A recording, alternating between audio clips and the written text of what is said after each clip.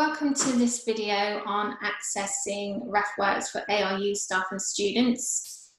The first thing you need to do to get into Refworks is go to the University Library homepage. So you can do this via the Heron, or you might do it via My Anglia, the student homepage. Otherwise, you can just Google ARU Library and it should be the first hit in your results. So here I am on the library homepage, and if I just scroll down just a little bit, we'll find the Refworks guide. So you need to enter Refworks through this guide. This guide goes into detail on the functionality of using Refworks. There's basic information in the videos on this YouTube playlist of getting set up and going with Refworks. But if there's anything missing from those videos that you want to do, you can come back into this guide and get full details on that functionality.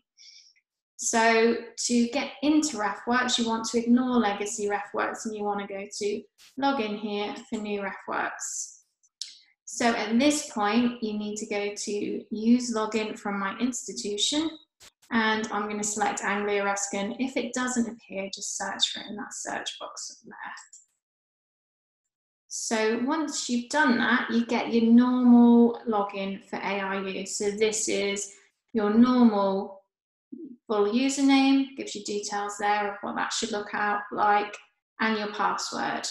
So once you've done that, you're taken to the Refworks page and it asks you for an email address and to confirm that you're happy to set up a Refworks account. Then it'll bring up a series of boxes for you to create your own Refworks account. Once you've done that, you'll get a welcome email from Refworks and you'll be in the Refworks system.